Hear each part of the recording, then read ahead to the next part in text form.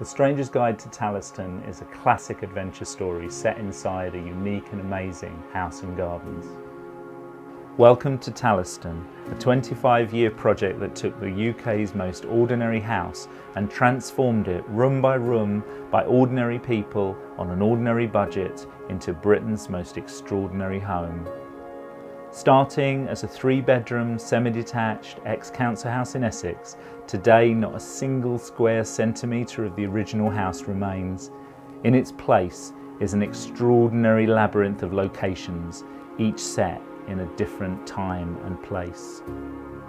Now it's time to reveal its untold story. The boy lived all alone in an old abandoned school bus in the middle of a wooded roundabout. His father had once called it the magic roundabout, but the boy didn't know why. He wanted to believe in magic just like his mother, but if magic did exist, it certainly didn't exist anywhere around here. The novel starts simply, almost as a story you already know, but as you continue deeper and deeper into the book, just like entering a labyrinth, that story starts to change, to get darker and less familiar.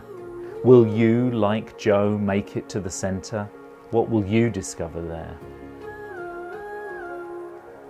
What Joe discovers is this: The Stranger's Guide to the Dark House and Dangerous Gardens of Talliston.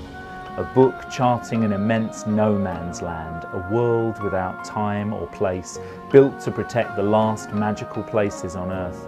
It's a world the boy gets trapped within, and the harder he tries to escape, the deeper he is drawn inside. Talliston is an incredible example of what can be accomplished with the power of pure imagination, and I wanted the novel to capture what it's like to step from the ordinary world into the extraordinary. I wish when I was 13 I could have discovered Talliston and read this book, because at its heart is the idea that built the entire house, that with inner belief we can all achieve extraordinary things. I hope you'll pledge to be part of this new and exciting chapter in the Talliston adventure.